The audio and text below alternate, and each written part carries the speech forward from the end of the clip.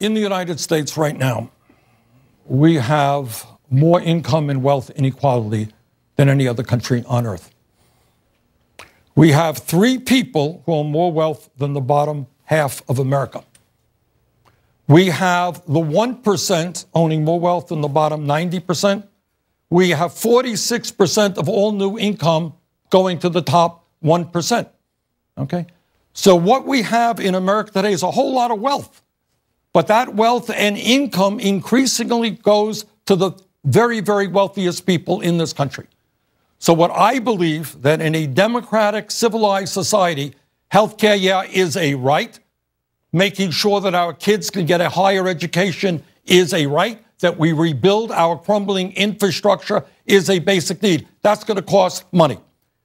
But at a time when the people on top have so much, while the middle class shrinks and we have so many people living in poverty, if your question is, am I going to demand that the wealthy and large corporations start paying their fair share of taxes? Damn right, I will. All right? And let me give you, people say, where are you going to get the money? Where are you going to get the money? Amazon, owned by the wealthiest guy in the world, made $5 billion last year in profits. Anyone here know how much they paid in taxes? 0. That's right. That's where we're going to begin getting the money. But tax experts caution, and you know this, Senator. Tax experts caution that the rich will likely look for various ways to avoid paying these taxes. How will you ensure that the wealthy actually go ahead and pay these taxes? Well, that's what they do right now. Look, we have an economy today that works very well for the 1%.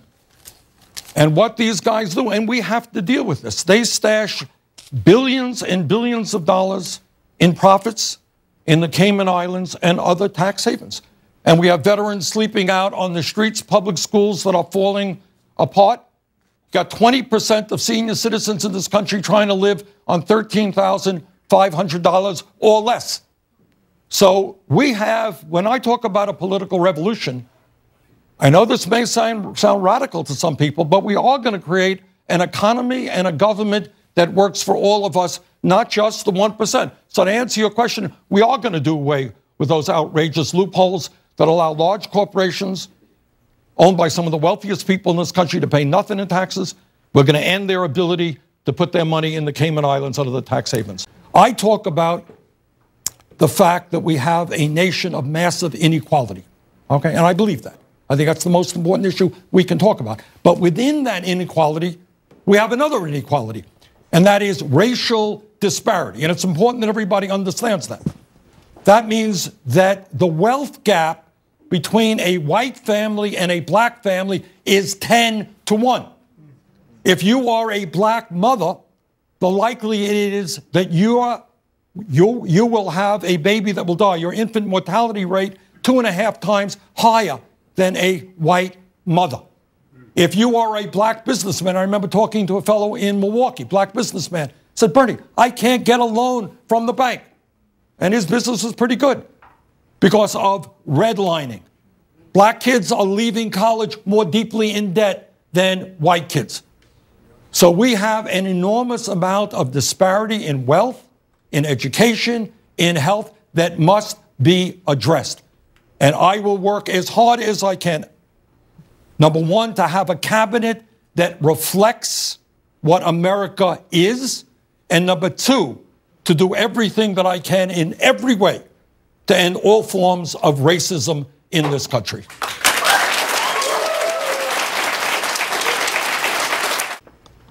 The pharmaceutical industry is the most greedy entity in this country today. Today in America, if you can believe it, 1 out of 5 people cannot afford the medicine that they need. You talk about insulin. We have had on our social media, my Senate social media, parents talking about how their children died because they couldn't afford insulin. The pharmaceutical industry last year made $50 billion in profit. $50 billion.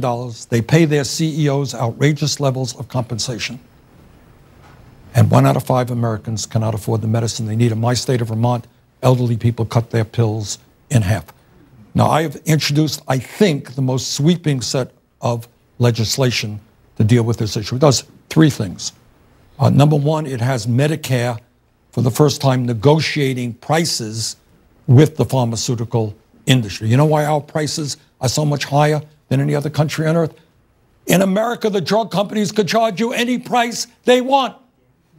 They could double, triple, quadruple the price. They get what the market will bear. Every other country on earth negotiates prices. And we don't, because the pharmaceutical industry has unbelievable money and unbelievable power. All right? So number 1, Medicare negotiates prices. Number 2, many of my Republican friends believe in free trade. Well, if you believe in free trade, why can't pharmacists and distributors purchase lower cost prescription drugs from Canada and other countries? Same exact medicine made in the same factories, bring them into America. Thirdly, roughly speaking, what Canada does. What Canada does is look at prices around the world, come up with an average price, and that's what people pay in Canada. We should do something similar. But let me say this, and this gets at the heart of what our campaign is about. The drug companies have so much wealth and so much power that they are not going to be easy to defeat. I was involved in a situation in California where we tried to, people in California tried to lower prices. Do you know how much money the drug companies spent in one state on one referendum? Anyone want to guess? $131 million. Okay, they have endless amounts of money. So in my campaign, we announced today, I'm getting a little off topic here, that we have signed up 1 million people to participate in the campaign. And the reason we are going to run an aggressive grassroots campaign is that at the end of the day, you don't beat the pharmaceutical industry here in Washington, D.C. They own the Congress. That's the fact. They have lobbyists all over the place. The only way you beat the drug companies is when millions of people stand up and say, I'm not going to allow you to kill my wife or my kids. We're not going to pay outrageous prices. All right? Senator, that's a long answer to an important question. The United States, shamefully, is the only major country on earth not to guarantee health care to all people. We've got 30 million people today without any health insurance. Many of you are underinsured with high deductibles and high copayments, and we pay the highest prices in the world by far for prescription drugs. So, issue number 1, I believe that health care is a human right, not a privilege, and we've got to guarantee health care to all of our people as a right. Number 2, if we're going to do that in a cost-effective way, if we're going to make sure that we are not spending huge amounts of money, and in fact, lower the amount of money we're spending. We're now spending almost twice as much per capita on healthcare as any other country. That is unsustainable. The estimates is that in the next 10 years, we're going to spend $50 trillion on healthcare. The only way to provide healthcare to all people in a cost-effective way is a Medicare for all single-payer program. All right? That's what I believe, and that's what I will fight for. Now, good news is, before I ran for president in 2016, that was considered to be a wild and crazy idea. Today, a significant majority of the people support that concept. Now, the drug companies don't. The insurance companies don't, because they make billions of dollars every single year off of our wasteful and dysfunctional healthcare system. So I'm going to fight as hard as I can. There's going to be a bill introduced in the House, I believe this week, over 100 co-sponsors. We're going to reintroduce a bill in the Senate, I believe 16 co-sponsors. We are making real progress. Senator, let's talk a little bit about Medicare for all, because about half of Americans, as you know, they're insured by their employer plans. According to a recent Gallup poll, 70% of these people with private health insurance, their plans, they like their plans. They think their plans are good. Will these people be able to keep their health insurance plans, their private plans, through their employers if there is a Medicare for all program that you endorse? What will change in their plans is the color of their card. So instead of having a Blue Cross Blue Shield card, instead of having a United Health Insurance card, they're going to have a Medicare card. That Medicare card will allow them to go to any doctor, that they want. If they go into the doctor, they're happy. Any hospital they want. But you know what else? They're not going to be paying any private insurance premiums. If they are seniors, we are going to expand Medicare benefits to cover dental care, which is not covered for seniors, hearing aids, and eyeglasses. Our bill covers all health care needs, all. If people want cosmetic surgery, for example, yes, of course they can get private insurance. But our bill covers all comprehensive health care needs. We live in a competitive global economy. And if this economy in the United States is going to work, we need to have the best educated workforce in the world. 30 or 40 years ago, we actually did. We no longer do have the best educated workforce. And you indicated the reason why. Right now, you got hundreds of thousands of bright young people who cannot afford to go to college. We have young people like you who do go to college and they leave school $50,000, $100,000 in debt. I will never forget in Burlington, Vermont, talking to a young physician, and she said, Bernie, I graduated medical school, $300,000 in debt. Saw a dentist in Iowa, $400,000 in debt. Frankly, that is crazy. We want you to get the best education you can without having to pay off outrageous levels of debt for decades. So what is the answer?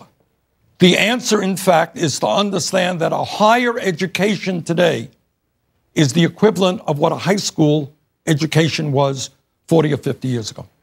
And that means we make public colleges and universities tuition free, and we substantially lower the outrageous levels of student debt. Right now, you have young people carrying debt with interest rates of 6%, 7%, 8%, and that is nuts. And then people are going to, Wolf is going to ask me in 3 minutes, how are we going to pay for that? Yes, Wolf? Go ahead. All right. And we're going to pay for that by a tax on Wall Street speculation. That's how we do it. And that covers that. Should private universities be held responsible for the very high tuition that's going on right now?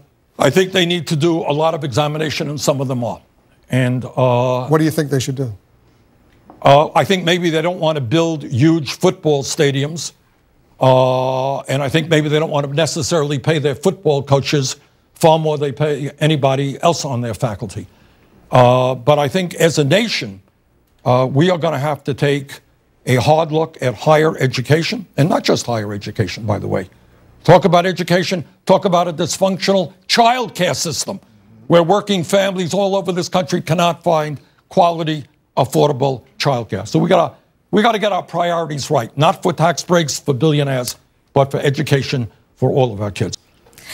Most countries with developed economies offer public preschool as a standard benefit to all of their 3- and 4-year-olds. America does not, as we know. Instead, low-income parents here scramble for scarce public spots, while middle-income families scrounge to pay for increasingly costly private preschool. Very few can afford the cost of quality care. If you become president, will you support efforts to offer high-quality, optional, publicly funded preschool for all Americans? Want a one-word answer?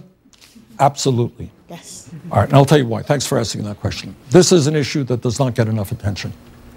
Every psychologist in the world, what do they tell us? They tell us that the most important years of human development are 0 through 4 for intellectual and emotional development. And yet we have a system which is basically dysfunctional, as you described. You have workers who are underpaid, and yet you have parents, working class people who cannot afford the care that they need, and many kids are not getting the kinds of nourishment, intellectual and emotional, that they need. And you know what all of the studies tell us?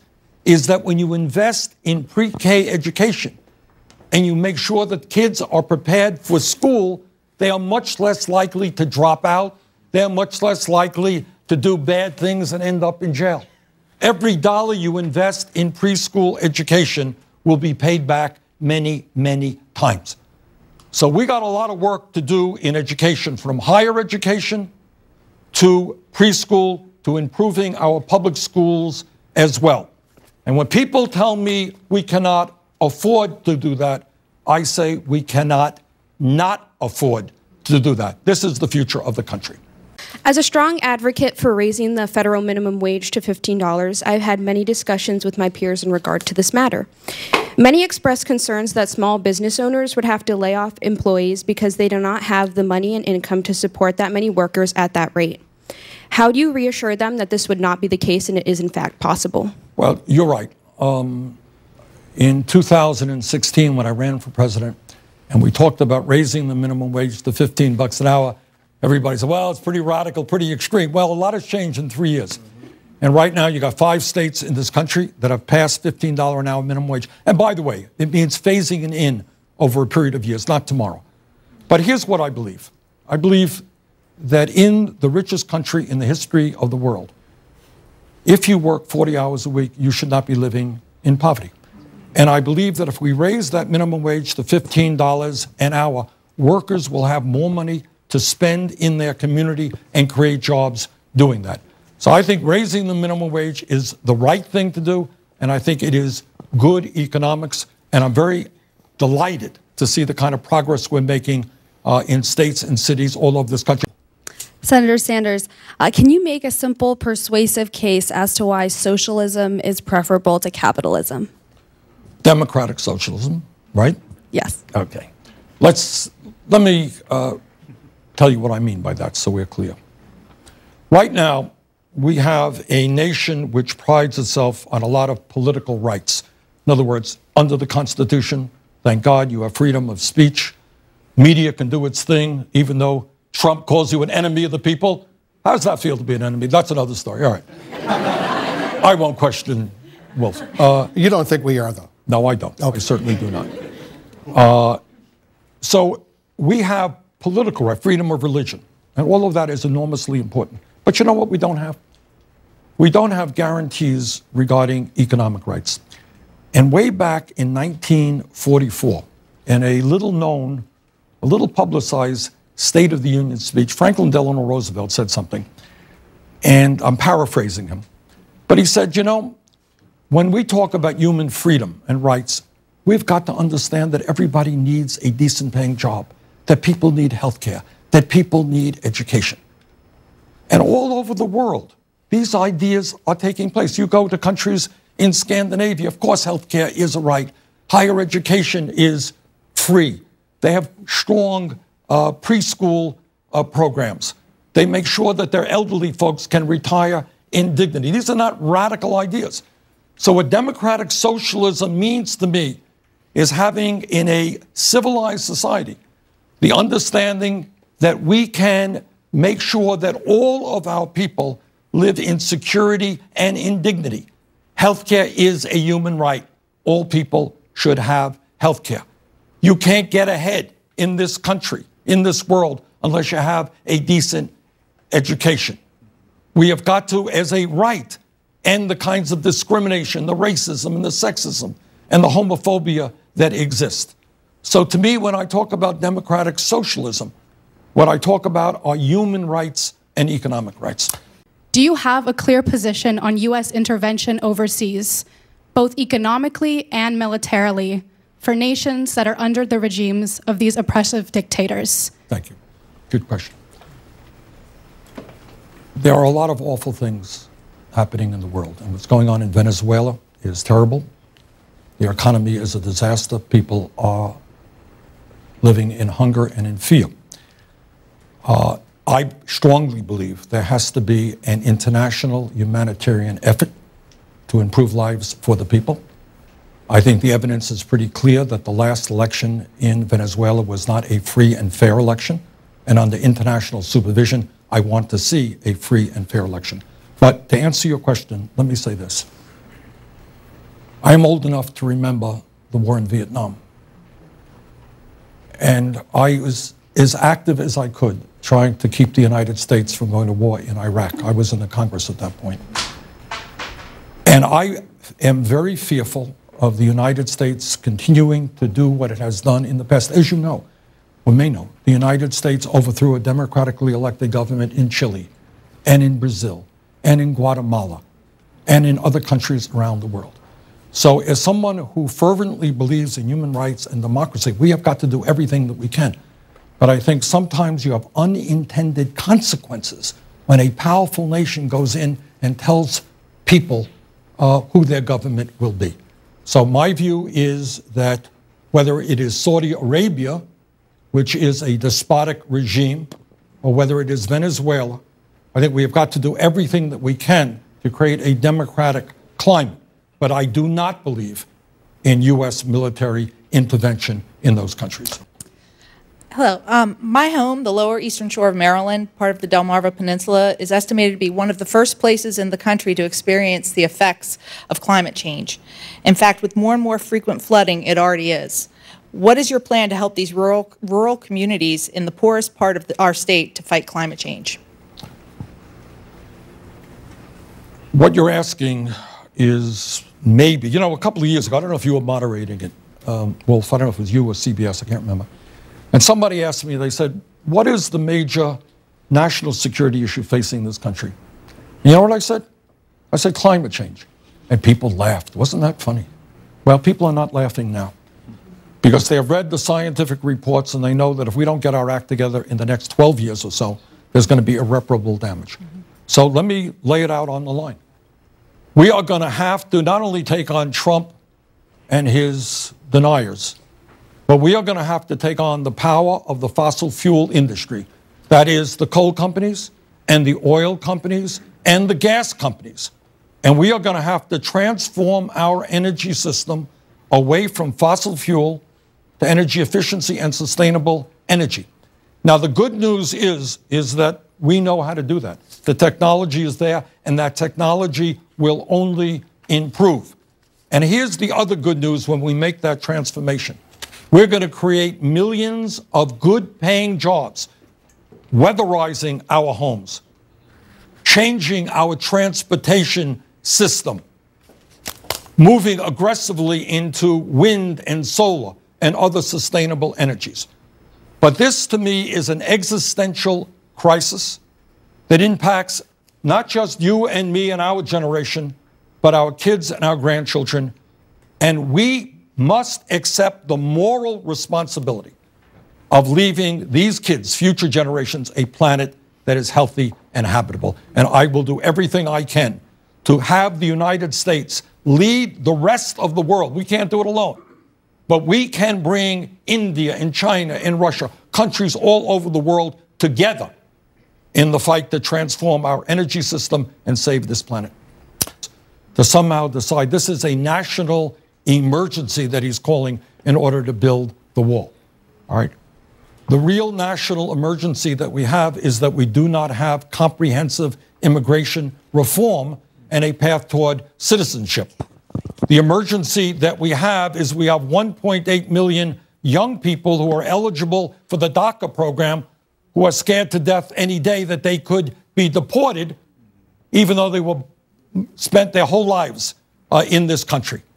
So the goal with immigration, in my view, is to finally deal with comprehensive immigration reform and a path toward citizenship and a humane policy at the border for those who seek asylum. America should not be the country which grabs little children at the border out of the arms of their mothers. That is not what this country is about. As you know, President Trump this week is meeting in Hanoi with Kim Jong-un, the leader of North Korea. If you were president, would you meet with Kim Jong-un? See, now, after all of the nasty things I said about Trump, let me say a good thing here, all right? I think, look, nuclear weapons in the hands of a brutal, irresponsible dictator is a bad idea.